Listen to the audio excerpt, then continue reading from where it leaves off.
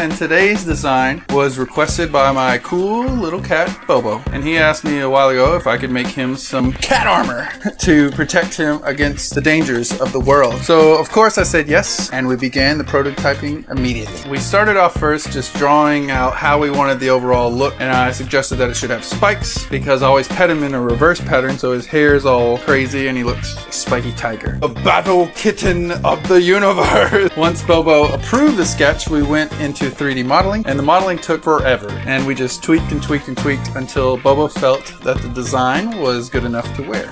Back and forth until we got the right fit that would fit on Bobo's odd-shaped face.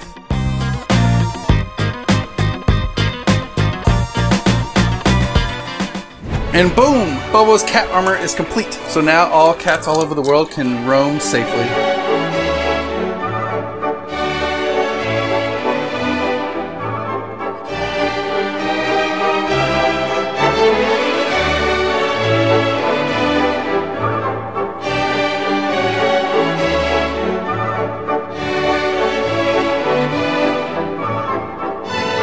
Absolutely hated it. Obviously, as you can tell, the armor, he's pretty cool with the armor, but the helmet, he wasn't into it. But we tried.